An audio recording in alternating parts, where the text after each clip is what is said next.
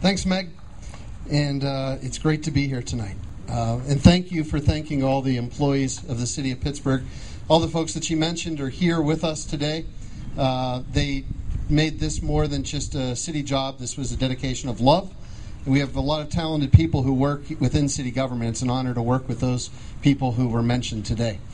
To the Siemens family, thank you for your commitment to Pittsburgh. What a wonderful, wonderful gift that you're giving to my neighborhood, Point Breeze. Annie and I shared something, and that's the love of this park.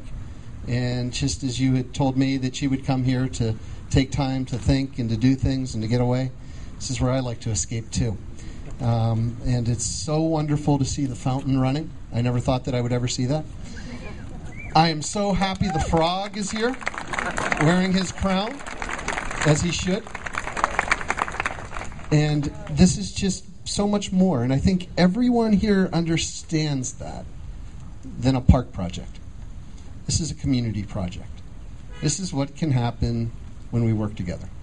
And for the dedication that you put into this, for the support that those people that are here today put into this, for the leadership of the Pittsburgh Parks Conservancy to take a mission that maybe city government might not have been able to do, to incorporate our workers into it, to lend their talents, to everything that this represents tonight, I can only say thank you. So, Meg, thank you so much for letting me be a part of this.